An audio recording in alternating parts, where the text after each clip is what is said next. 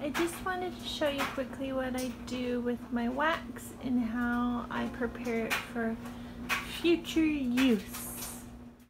Yes, I know that 1 and 1 are 2. Ain't no problem that I can't see through. As long as it's just me and you, my crazy little bees.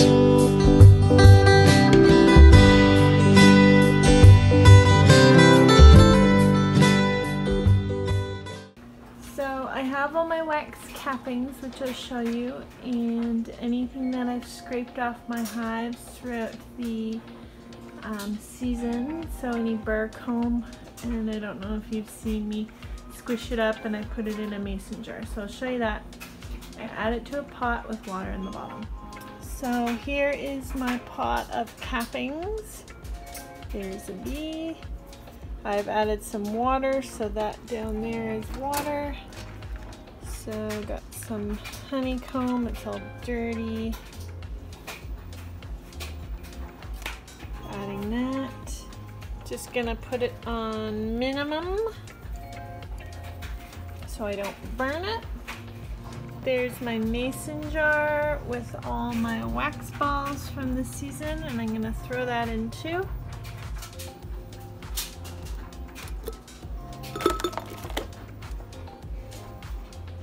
Here we go. And I literally just let that sit there. And it'll probably take a good hour to melt down. And then I have some cheesecloth, and I pour it through the cheesecloth into a different container and let it harden, and it's normally good to go after that. It's been about 20 minutes and it's slowly melting down there.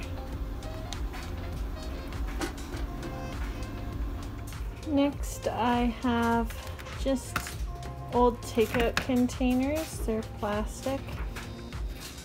And I put double layer cheesecloth, and I just have 3 ready to go. And then I'm gonna pour this melted slurry in here, pull the cheesecloth up. All the debris I don't want will be in the cheesecloth, throw it out.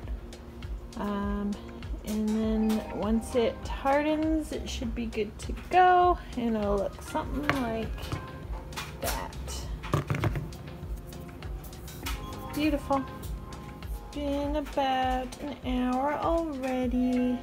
It's looking pretty mushy, but there's some really big lumps in there, so I'm gonna turn it up just a titch.